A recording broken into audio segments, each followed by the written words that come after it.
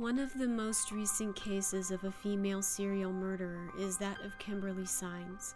Kimberly was born in Texas in 1973 as Kimberly Clark Fowler. Despite her parents' best efforts to instill traditional, wholesome values in their children, Kimberly had gotten into early trouble with the law. As a teenager, Saenz was described as being overly quiet, and while she was present, didn't appear to be all there. During high school, she became involved with a popular student and allegedly became pregnant on purpose in order to get him to marry her. The marriage ended in divorce just 6 years later. Kimberly remarried while she was pregnant for the second time with her new husband's child. Her new husband was a known felon, but his criminal past did little to dissuade her from marriage.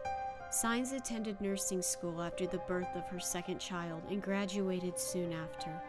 Her subsequent employment was erratic at best, and she was not able to hold a nursing job for more than a few months.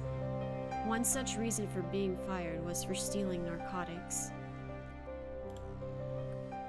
When she came upon her fourth nursing job at a dialysis clinic within 1 year of her first nursing job, Saenz began to experience deep depression and had suicidal thoughts.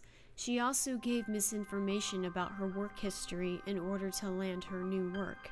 Despite this, she was generally admired by her patients. She eventually found new employment at a dialysis clinic in Texas. Kimberly would show up late to work or miss an entire day completely.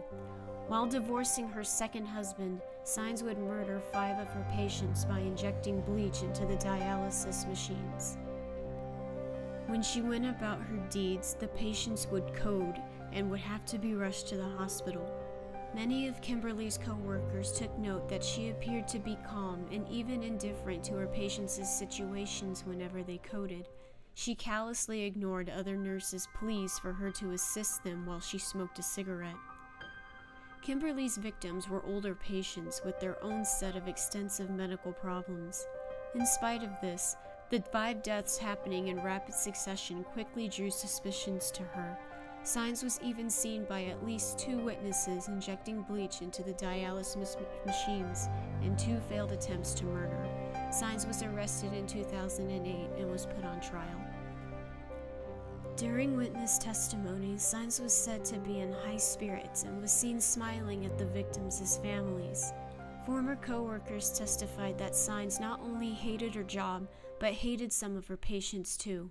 These patients just so happened to be her victims. Other testimony included internet searches for bleach poisoning on the Saenz family computer. After a lengthy trial, Kimberly Saenz was ultimately found guilty on 3 counts of aggravated assault with a deadly weapon and 1 count of capital murder for 5 people, all of whom were tried for at the same time. It was only at this time that Saenz began to weep.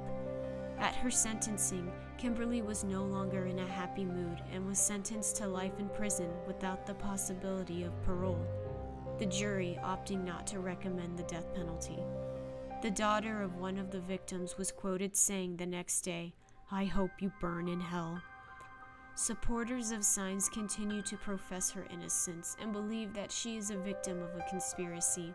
Other supporters come in the form of trying to explain her motives as mercy killings.